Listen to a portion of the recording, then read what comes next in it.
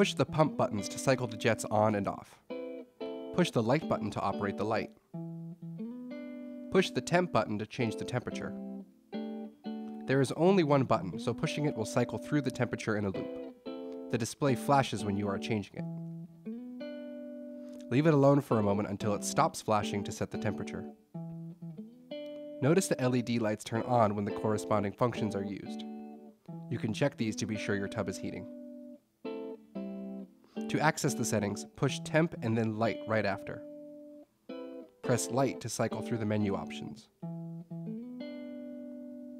Press the temp button to adjust the setting you are on. Push the temp button again to toggle that setting. Push light again to continue going through the menu options. Leave the display alone for it to turn back to the regular display.